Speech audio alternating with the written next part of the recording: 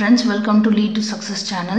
இன்னைக்கு இந்த வீடியோல நாம இங்கிலீஷ் ஷார்ட் ஹேண்ட பொறுத்த வரைக்கும் ஃபுல் ஸ்டாப்பும் கமாவும் எங்க வைக்கிறது அப்படிங்கிறது நிறைய பேருக்கு டவுட் இருக்கும். அதுல ஒரு சில விஷயத்தை பத்தி பார்க்க போறோம்.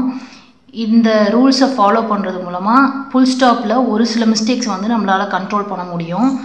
பார்க்கலாம். வீடியோ வந்து கடைசி வரைக்கும் பாருங்க.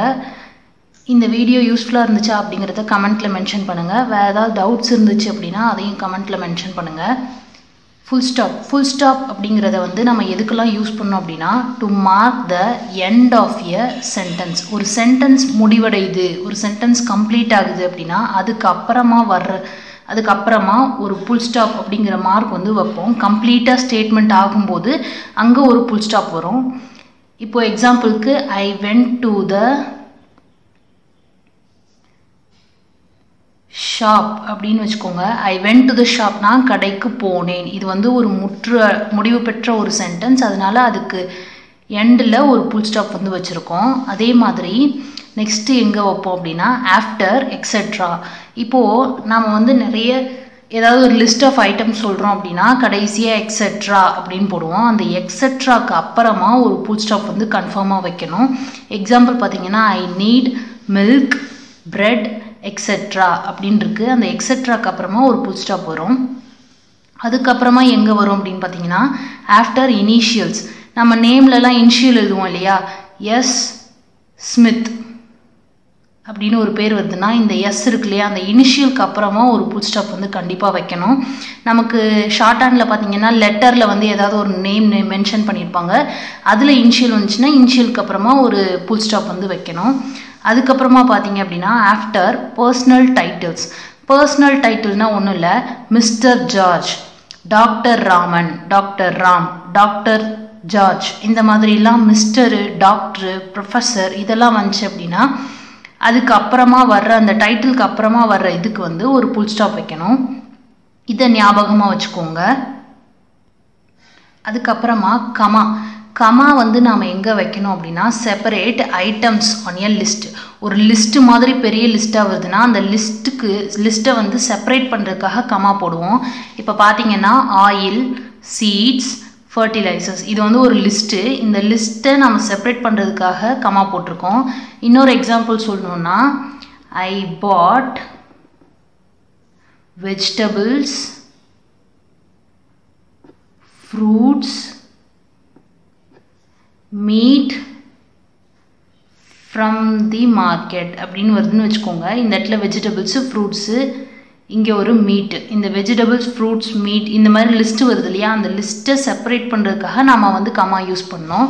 அதுக்கு அடுத்தது பார்த்தீங்க அப்படின்னா செப்பரேட் அட்ஜெக்டிவ்ஸை வந்து செப்பரேட் பண்ணுறதுக்காக. அட்ஜெக்டிவ் அப்படின்னா என்ன அப்படின்னா இந்த இடத்துல வந்து இந்த சென்டென்ஸில் பார்த்தீங்கன்னா த பாய் was smart, cute and intelligent அப்படின்னு ஒரு வார்த்தை இருக்கு, ஒரு சென்டென்ஸ் இருக்குன்னு வச்சுக்கோங்க. இந்த சென்டென்ஸில் பாய் அப்படிங்கிறது வந்து ஒரு சப்ஜெக்ட். அந்த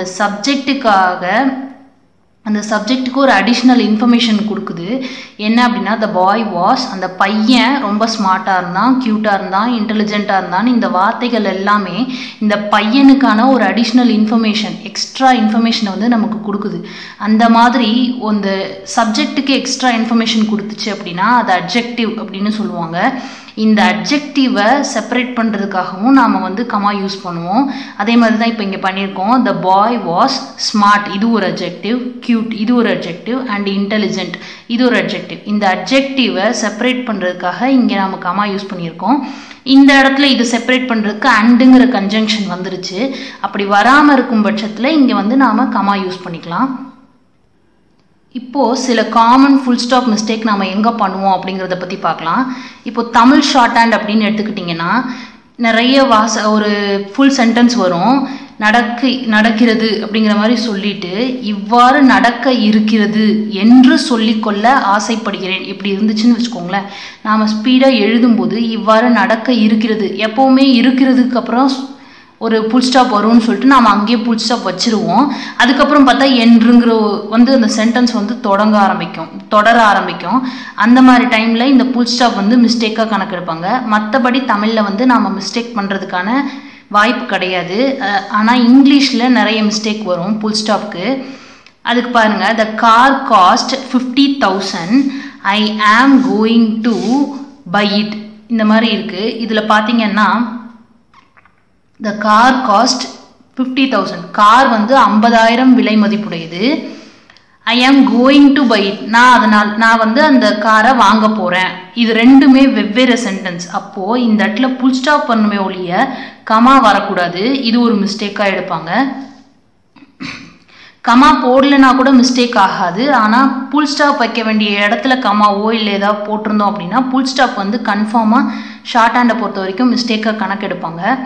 இதில் பாருங்கள், the car cost 50,000, அங்கேயே புல் ஸ்டாப் வச்சுட்டோம். அதுக்கப்புறம் பார்த்தீங்கன்னா அண்டுன்னு அந்த சென்டென்ஸ் வந்து தொடங்குது. இதுவும் தப்பு. ஒரு கன்ஜங்ஷன் இருக்கும்போது அதுக்கு முன்னாடி புல் ஸ்டாப் வைக்கக்கூடாது. இதெல்லாம் நம்ம பண்ணுற கேர்லெஸ் மிஸ்டேக்கு. இதில் பார்த்தீங்கன்னா the car cost 50,000 நாம் வந்து அங்கே புல் ஸ்டாப் வச்சுருவோம். அதுக்கப்புறம் பார்த்தீங்கன்னா நம்ம டிரான்ஸ்கிரைப் பண்ணும்போது அண்டுங்கிற ஒரு வார்த்தை இருக்கும். அந்த இடத்துல நம்ம புல் ஸ்டாப் எதுவுமே பண்ண முடியாது, அப்படியே விட்டுருவோம். அது ஒரு மிஸ்டேக்காக கணக்கெடுப்பாங்க. இதை வந்து ஞாபகத்தில் வச்சுக்கோங்க.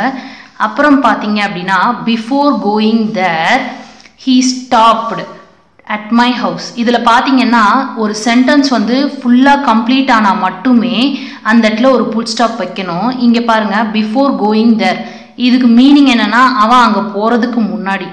பிஃபோர் கோயிங் தேர், அங்கே போகிறதுக்கு முன்னாடி. வெறும் அங்கே போகிறதுக்கு முன்னாடிங்கிறது ஒரு சென்டென்ஸே கிடையாது. அதில் அவன் எங்கே போனால் யார் போனாங்கன்னு ஒரு கம்ப்ளீட் மீனிங்கே கிடையாது. அதனால அங்கே நம்ம புல் ஸ்டாப் வைக்கக்கூடாது. பிஃபோர் கோயிங் தேர், அங்கே போகிறதுக்கு முன்னாடி. He stopped at my house, அவன் என் வீட்டுக்கு வந்தான். இதை வந்து இங்கே தான் சென்டென்ஸ் வந்து கம்ப்ளீட் ஆகுது. அதனால நாம் இங்கே தான் புல் ஸ்டாப் வைக்கணும். இதை அடிக்கடி பண்ணுற ஒரு மிஸ்டேக் தான். இது ஞாபகம் வச்சுக்கோங்க. Before going there he stopped at my house. புரியுதுங்களா? இங்கே கமா கூட போட்டுக்கலாம். கடைசியாக தான் புல் ஸ்டாப் வரணும். ஓகே, அடுத்து பேராகிராஃப் வந்து எப்படி பிரிக்கிறது அப்படின்னு நிறைய பேருக்கு டவுட் இருக்கும். அதை பற்றி பார்க்கலாம்.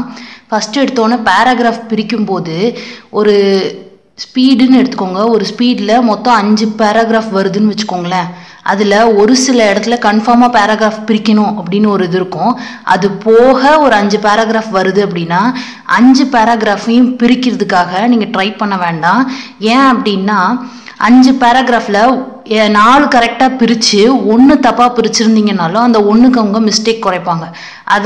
அதை விட மொத்தமாக பேராவே பிரிக்காம விட்டிங்கன்னா ஒரே மிஸ்டேக்காக கணக்காயிடும். அதனால் மோஸ்ட்டாக பேரா பிரிக்க தெரிஞ்சு, அதாவது அங்கே பாஸ் விடுவாங்க, கொஞ்சம் டைம் விடுவாங்க. அப்படி டைம் விடும்போது உங்களுக்கு பிரிக்க தெரிஞ்சதுன்னா பிரிங்க. இல்லை அப்படின்னா பேராகிராஃப் பிரிக்காமல் விடுறது வந்து பெஸ்ட்டு. இப்போது அந்த ஃபார்மேட் அப்படின்னு ஒன்று இருக்கும் இல்லையா, அந்த ஃபார்மேட்டை பற்றி பார்த்துடலாம். ஃபஸ்ட்டு எடுத்தோன்னே ladies and gentleman, dear friends, sir, mister chairman, இந்த மாதிரியெல்லாம் வரும். இது எல்லாத்தையுமே வந்து நீங்கள் எப்படி எழுதணும் அப்படின்னா மார்ஜின், இப்படி ஒரு மார்ஜின் அவங்க போட்டு கொடுத்துருப்பாங்கன்னா மார்ஜினுக்கு பக்கத்துலேயே ஸ்டார்ட் பண்ண ஆரம்பிக்கணும். அந்த இண்டென்ட் வந்து விடக்கூடாது, அப்படியே ஸ்டார்ட் பண்ணுங்கள். அதுக்கப்புறமா வர்ற அடுத்த சென்டென்ஸ் வந்து நெக்ஸ்ட் பேரால 5 ஸ்பேஸ் இண்டென்ட் விட்டு எழுதி பழகணும். அதுக்கு பேர் இது வந்து ஃபர்ஸ்ட் பேராவா பிரியுங்கிறது நமக்கு கன்ஃபார்மாகவே தெரியும்.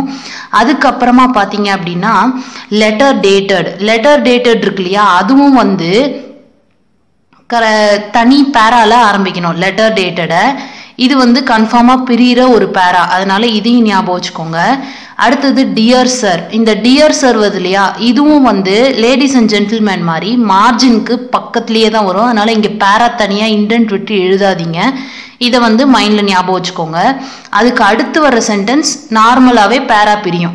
ஒரு 3 பேரா உங்களுக்கு எப்போ பிரியும் அப்படிங்கிறது இப்போவே தெளிவாக தெரிஞ்சிருச்சு. நடுவில் ஒரு 2 பேராவோ 3 பேராவோ தான் நம்ம பிரிக்க முடியாமல் போகிற மாதிரி இருக்கும். அந்த இடத்துல வந்து நீங்கள் பிரிக்காமல் விடுறது பெஸ்ட்டு. அப்படி கண்டிப்பாக பிரிச்சே ஆகணும் அப்படின்னு நினச்சிங்கன்னா புல் ஸ்டாப்க்கு விடுவாங்க இல்லையா ஸ்பேஸு, அதை விட அந்த புல் ஸ்டாப்க்கு எவ்வளோ ஸ்பேஸ் விடுவாங்களோ பாஸ் விட்டு படிப்பாங்க. அந்த பாஸ் 2 இதாக விட்டாங்க, கொஞ்சம் டைம் விட்டு அதுக்கப்புறமா படித்தாங்க அப்படின்னா அது பேராகிராஃப் பிரியும். ஒரு சிலர் என்ன பண்ணுவாங்கன்னா ஸ்லோ பண்ணி அதுக்கப்புறமா திரும்பவும் ஏற்றி படிப்பாங்க. இதை வச்சு அந்த இடத்துல பேரா பிரியுது அப்படிங்கிறத நம்மளால கன்ஃபார்ம் பண்ணிக்க முடியும். பேரா வந்து பிரிக்காமல் விடுறது பெஸ்ட்டு. ஏன்னா நான் ஸ்டூடெண்ட்ஸ்க்கெல்லாம் சொல்கிறது என்ன அப்படின்னா பேரா பிரிக்க வேண்டான்னு தான் சொல்லுவேன். ஏன்னா பேரா பிரித்து 4 பேரா கரெக்டாக பிரித்து ஒரு இடத்துல அவங்க தப்பாக பிரிச்சிருந்தாலும் அதுக்கு மார்க் கம்மி பண்ணுவாங்க. அதனால மொத்தமாக பேரா பிரிக்காம விட்டால் 1 மார்க்கோட கம்மியாயிடும். அதனால அவங்கள பேரா பிரிக்க வேணாம்னு சொல்லுவேன். உங்களோட கன்வீனியன்ட் தான். நெக்ஸ்ட்டு யுவர்ஸ் ஃபெய்த்ஃபுல்லி, இது வந்து எப்போவுமே ரைட் சைடில் எண்டில் வரும். இதை ஞாபகம் வச்சுக்கோங்க. நெக்ஸ்ட்டு பேரா பிரிக்கிறதுல முதல்லலாம் பார்த்தீங்கன்னா ஐ ஹாவ் நோ டவுட் இந்த மாதிரி எக்ஸ்ட்ரா வார்த்தைங்களில் பேரா பிரிகிற மாதிரி வரும். ஆனால் இப்போல்லாம் புது ஸ்பீடில் பார்த்தீங்க அப்படின்னா செகண்ட்லி, தேர்ட்லி மோஸ்ட்டாக வருது. இந்த மாதிரி செகண்ட்லி, தேர்ட்லி, ஃபர்ஸ்ட்லி இந்த மாதிரி வந்துச்சுன்னா அது கண்டிப்பாக அடுத்த பேரால தான் வரும். இந்த மாதிரி வார்த்தைங்க வந்துச்சுன்னா அதை தாராளமாக நீங்கள் 2வது பேரா, அதாவது தனி பேரால எழுதுங்க. அது எப்போவுமே கரெக்டாக தான் இருக்கும். ஓகே ஃப்ரெண்ட்ஸ், இன்னைக்கு இந்த வீடியோவில் நாம் இங்கிலீஷ் ஷார்ட் ஹேண்டில் பேரா எப்படி பிரிக்கிறது, புல் ஸ்டாப் எங்கெங்கே வைக்கணும், அதுக்கப்புறமா கமா எங்கே வைக்கணும் அப்படிங்கிறதுக்கு ஒரு சின்ன இன்ட்ரோ மாதிரி பார்த்தோம். இது பார்க்குறது மூலமாக நமக்கு ஒரு அட்லீஸ்ட் ஒரு 3 மிஸ்டேக்காவது கம்மியாகிற மாதிரி இருக்கும். இந்த வீடியோ உங்களுக்கு யூஸ்ஃபுல்லாக இருக்கும் அப்படின்னு நான் நினைக்கிறேன். சேனலை வந்து சப்ஸ்கிரைப் பண்ணிக்கோங்க. கூடவே ஒரு பெல் ஐக்கான் இருக்கும், அதையும் ப்ரெஸ் பண்ணிக்கோங்க. அப்போ தான் அடுத்தடுத்து வர்ற வீடியோஸோட நோட்டிஃபிகேஷன்ஸ் உங்களுக்கு காட்டும். இந்த வீடியோ யூஸ்ஃபுல்லாக இருந்துச்சா அப்படிங்கிறத கமெண்ட்டில் மென்ஷன் பண்ணுங்கள். வேறு ஏதாவது டவுட்ஸ் இருந்துச்சு அப்படின்னா அதையும் கமெண்ட்டில் மென்ஷன் பண்ணுங்கள்.